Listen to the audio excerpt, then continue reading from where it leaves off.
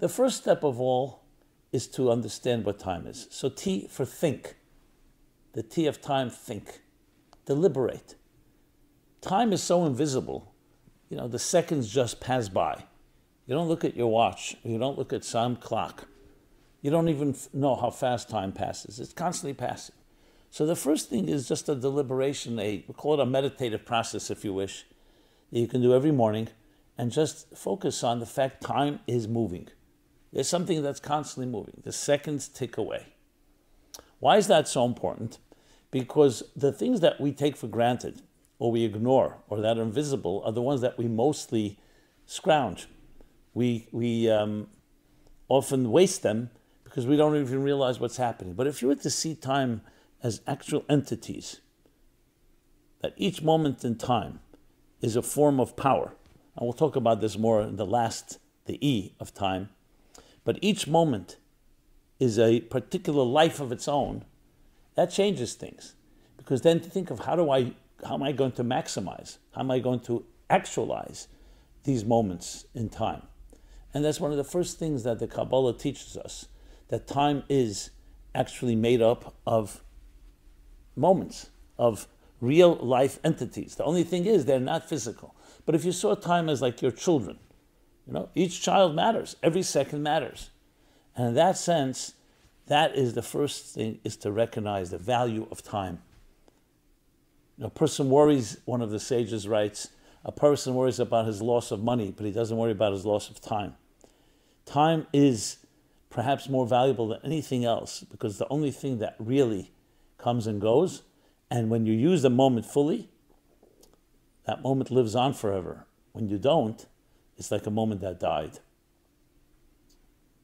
So that's the first step, to think about the value of time. And a good time to do that is in the morning, when you start your day. Just a short meditation about the value of time. Next, the I of time is importance. Importance. To determine priorities. There was this guy who was giving a class in time management.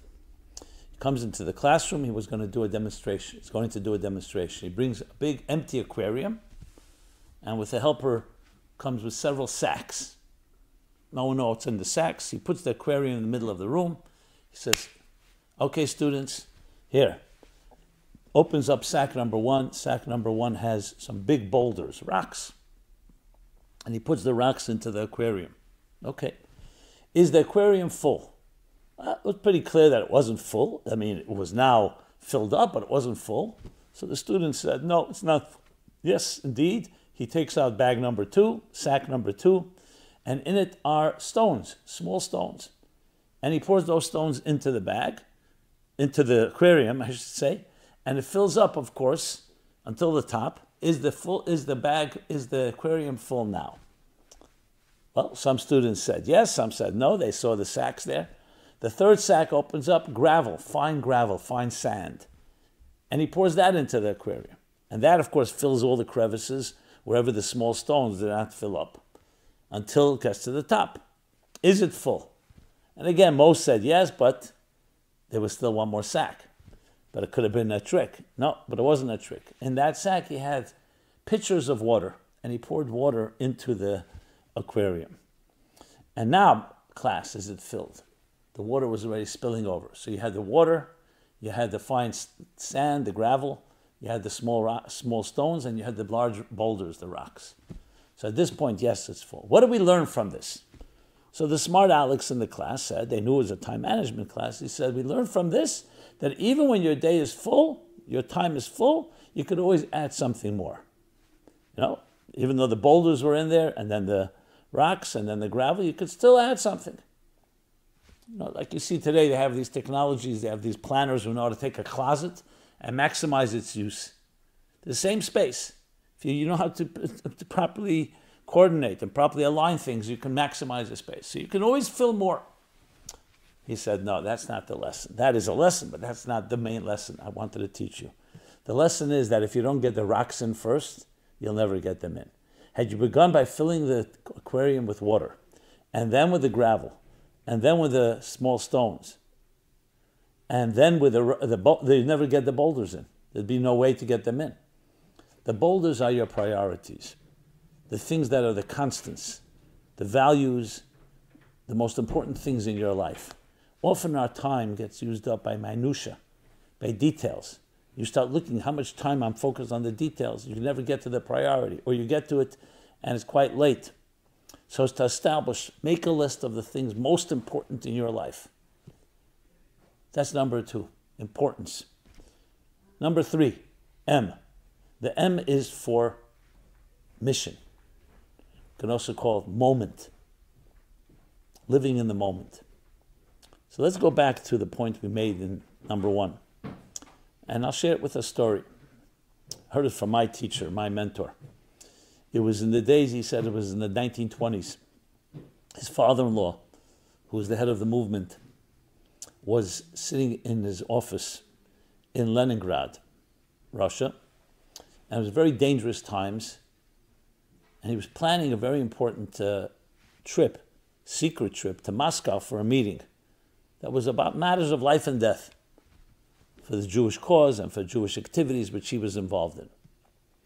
And he comes in, the son-in-law, my teacher, Rabbi Menachem Mendel Schneerson, known as the Rebbe, and he sees his father-in-law sitting very calmly, even though just in around 15 minutes he's supposed to go off to Moscow. He says, usually, especially in general, you're traveling, but especially such an important journey and such a dangerous one, you'd think you're preparing and concerned and so on. His father is sitting there studying something or doing something, oblivious, as if nothing else is going on. So he says, he tells the story. He told the story in 1970. He said, he asked his father-in-law, he understands the idea of self-mastery, self-control, but to that extent, the ability to be so calm in such a situation. And his father-in-law said to him, well, I learned from my father the secret of success in time.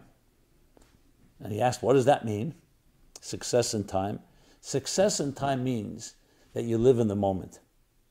That even though you may be doing something in a few minutes from now, or you did something a few minutes ago, right now, this is the time before you. Nothing else is happening in the world. Complete focus. And he gave an example of the Rashba. Rashba was a middle-aged great sage and scholar who was multifaceted. He was a doctor, he was an advisor, he was a scholar, he was a writer, an author, and he even had time to take a walk every day, even though his schedule was completely packed, because he lived in the moment. He was not, even when you're doing something that's just a preparatory stage to something else, that's the moment. And when you live in that moment, that's what you need to be doing, tapping into that energy. The moment. And that brings me to the mission. It means that you have a mission in this world, a general mission. So whatever you're doing in time management, you want to make sure is aligned to the mission. But the mission comes down to details, comes down to each moment that you're given in this world has a mission in it. So while you're busy with this mission, even if you're, for example, packing your bags to travel somewhere. So the packing the bags is a step, definitely. You wouldn't be packing your bags unless you were traveling. But the packing the bags is right now the mission. It's part of your mission because it's necessary to take you to the next step. So right now you have to be completely focused, completely immersed in that moment. You'll see people who are successful. They have one thing on their desk, one thing that they're doing, even though they may have other things. As we spelled out in tip number 2, the priorities, there are many priorities, and not everything you do is of equal import. But when you're doing it, be there entirely. And that requires, obviously, tremendous focus and concentration. Which now brings me to tip number 4, the E. So the E is for energy. We'll also say for elevate. The mystics explain that time is energy, actual energy. Einstein came to that discovery as well, because usually you thought of energy as something that is either electricity, nuclear energy, the strong force, the weak force, electromagnetism, gravity. No, time itself is energy. It's not just an invisible entity or an imaginary entity that we created just to measure moments. It itself is energy. When you think of it as energy, it's a whole different story. Energy means it has power. So that's why we have an expression, this comes from the Zohar, the classic work of Kabbalah, talking about Abraham. So it says, Abraham aged and he came with his days, which seems redundant. He aged and came with his days means he came into his days, means he aged. But the Zohar explains, no, it comes to add something. You can age simply because the process, the biological process of aging, a person ages. But it doesn't mean you come with your full days. Abraham was a man that tapped into the energy of every moment. So as he aged, it wasn't just he got older. Every moment in his life was used to the fullest. So those moments became his allies. They became his foundations. Think of it this way. When you take a moment, and that moment is wasted, means just passes, nothing happened in that moment. It's literally like I mentioned before, like a child, like an opportunity lost. But if that moment is used to say a kind word to someone, to express love, to help an individual, something that's constructive, even though the moment passes, but what you did in the moment does not. That lives on. Everything great in this world, everything magical happened in a moment. May have happened a few moments, but it all happened in a moment. What happened was you tapped into the moment, so the moment is now forever.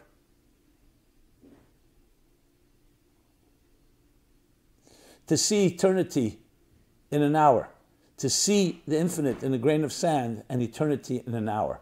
In William Blake's words, to see a world in a grain of sand and a heaven in a wildflower. Hold infinity in the palm of your hand and eternity in an hour. So yes, in an hour, in a grain of sand, if it's used properly, you tap into it, literally it can be infinity, it can be eternal. If someone saves a life, even if it happens in one split second, that is eternal. So time as energy, the E, is a tremendous concept. So though we began by to focus on the fact that time exists and every time is valuable, this adds another dimension, the energy of it, which brings us to the elevate.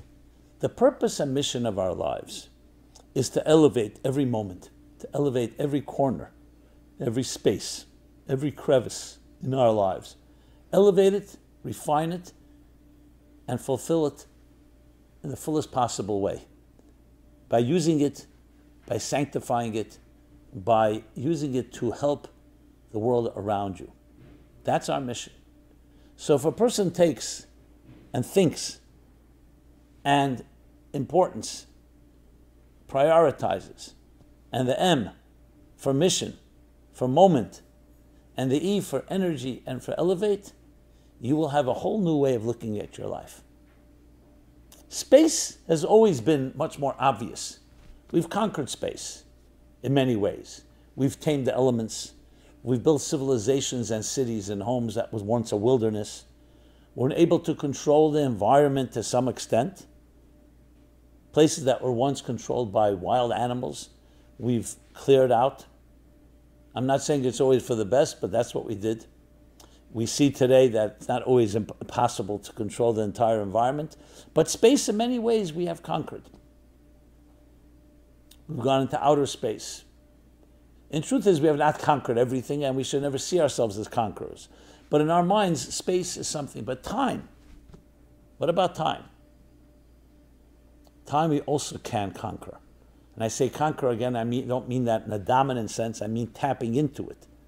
That time should not be our enemy. That time should be our friend. Time should be our ally. Think of it, we ride on time. If you tap into its energy and you're able to actualize every moment and living up to your mission and understand the priorities, and all with that concentrated and concerted effort of recognizing the value in each moment, then time becomes our tremendous ally. Your days then are full. Not just they passed, you used them, but they have actually fed you, they have nurtured you. Every moment gave you energy, and you in turn elevated that moment. So these, see my friends, there's a way to look at time in a new way, something we usually see, we look at the calendar, what do I need to do today, what's my to-do list, what's my deadline, what's my schedule. That's one part of it, but another part is seeing time as an asset, a partner with us in life. So when you think of it that way, time and space become the two elements that go together with the human being that travels through time and space, and the three together create that power. In the words of the Sefer Yetzirah, the book of formation, some say composed by Abraham, there's space, olam, shana, time, and nefesh, and soul, spirit. And these three are always interacting with each other. If one of them is compromised a bit, the other two are not fully empowered as well. So the goal is to see them as three elements that are part of our lives, that help us, propel us to places and unprecedented successes and heights. And may it be all in good health and with a full usage of all our time, long, healthy years. This has been Simon Jacobson, Meaningful Life Center. MeaningfulLife.com is our website. Please check us out for a robust and wide array of different materials. Please subscribe to our growing YouTube channel, and please share. And of course, love to hear your feedback, your questions, your comments, your suggestions. Be blessed. Use your time well to the fullest, and turn, yes, an hour into infinity, a moment into the eternal. This program is brought to you by the Meaningful Life Center. Please help us continue our programs. Make even a small contribution at meaningfullife.com/donate.